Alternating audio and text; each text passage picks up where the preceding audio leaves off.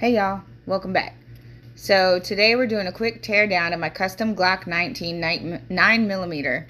But before we get into that, I want to remind everyone to hit that like and subscribe, and also that guns are not toys. We have to always respect them and handle them with care. So anytime that we are picking up a weapon and pointing it at something, we intend to hit that object or item or target or whatever it might be.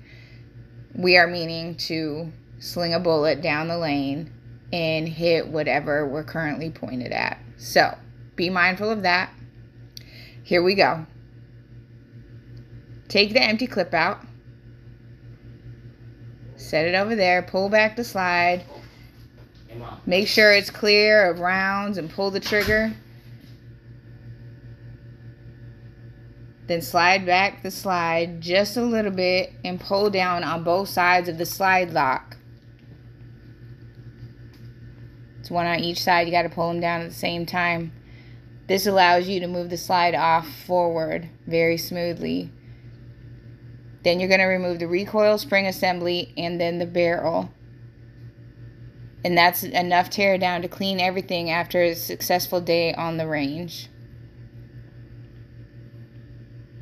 So working backward, you put the barrel back into the slide and secure the recoil spring assembly.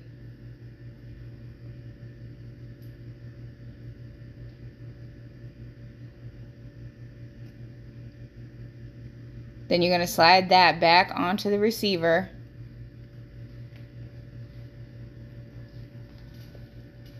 Pull the slide all the way back to lock it onto the receiver, and then pull the trigger and replace the empty magazine. It's too easy. Thanks for watching, and don't forget to check back for more videos like these.